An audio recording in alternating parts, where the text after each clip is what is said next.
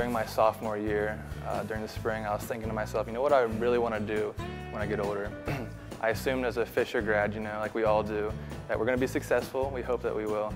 But I really wanted to do something more than that. I wanted to change the world. Bryant has a passion for early education, and his program, College Mentors, reached out into at-risk elementary schools.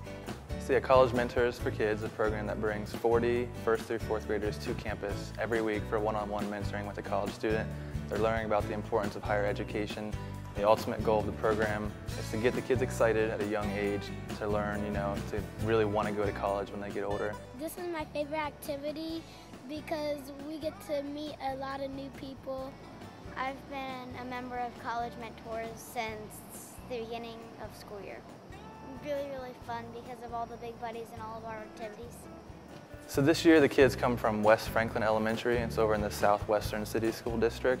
A lot of these kids are potential first-generation college students. For the most part, you know, we're really trying to reach out to those kids who just need one little more push. So for this week's College Mentors for Kids activity, we brought 40 first through fourth graders to campus to Bricker Hall to do a lemonade stand.